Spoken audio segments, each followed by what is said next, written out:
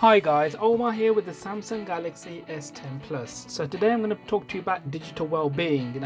For anyone who wants to minimize their use of a phone or staring at a screen all day, then what you can use is something called digital well-being. Before I forget, subscribe and also hit the bell icon to be notified of any new videos that I post. You can go into the settings menu here and go down into digital well-being there, and then you don't have to turn it on, it's always on. And what this does is it gives you an idea of how much you use the phone each day, and it separates the amount of time in total that you've used with the phone into the apps that you use the phone with. So for example, YouTube is the most I've used today, and then next is Chrome, Instagram, and others is just general apps. 5 hours and 24 minutes today that I've used this. I've unlocked it 33 times and I've had 179 notifications. So you can go into the app itself and it shows you how much screen time you've had. So 2 hours and 55 in today, so that's Friday today, which is the most I've had, I guess, all week. And then you can also set timers. So what you can do is you can set a timer if you're trying to use a specific app less. For example, if you're trying to maybe use social media less, you can go into your social media apps and then you can add a timer, and what this does is it grays out the app. So for example, if I quickly just show you, so here we have YouTube, and as you can see, I've got YouTube there, it's enabled, and if I put a timer on here to say 1 hour, and then I come out of it and go back, you can see that it's grayed out YouTube, and if I select it, it says YouTube timer ran out, you used all your time for YouTube today. You can change this in the settings, and when you go on settings, it brings you up with this menu. Now this isn't something that you should use to police your kids or anyone else that's trying to use your phone or whatever that you've given your phone to, but it is something that reminds you to that you've used your phone for a certain amount of time. For example, if I had set YouTube to 2 hours and I didn't realize that I've been using YouTube a lot, then it would say you've already used it for 2 hours. So that would make me consider using it again. Now you can go into, for example, dashboard. You can set all these timers for all these different apps.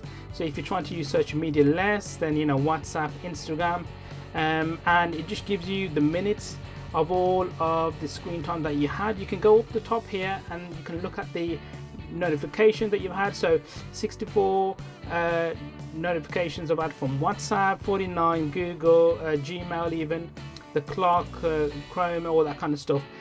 And then if you go on to the times opened, you can see that settings was open 20 times, open 26 times. Now some of these are justified, like WhatsApp, for example. If you get a lot of messages in WhatsApp, then you have to open WhatsApp. So these are justified, but certain things, like if you're getting annoying ads or notifications, then you can come here, see what app it was that's giving you so much grief, and then you can essentially go into that particular app. So for example, if I was to do Gmail, I could go into Gmail notifications and then turn whatever I wanted off here, so I wouldn't get that particular notification.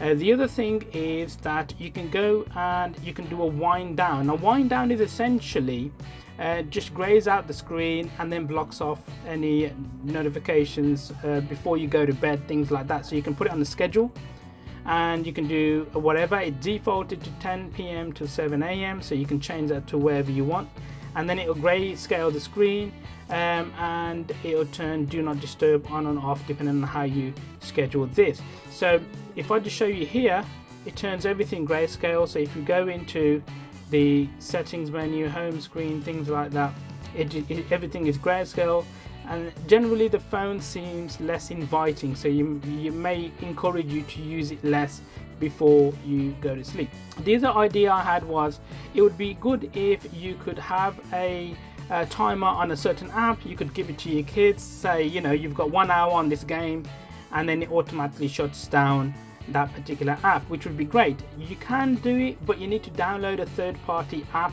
which puts a pin on applications, and what you can do is you can set a pin on the settings app which won't allow anyone to change this particular timer through digital, well-being through in the settings. And then what that will do is that essentially will give you control over how long the timer is. You can set it, give it to your kids or whatever, and they play with the phone, do what they need to do for whatever the timer is there for, and then they can't go into the settings because the app, the security app, the third-party security app rather, will need a PIN of some sort usually to unlock. So that was just a quick look at how to minimize and look after your digital well-being on the Samsung Galaxy S10 Plus. Thank you so much for watching, and I'll talk to you guys in the next one.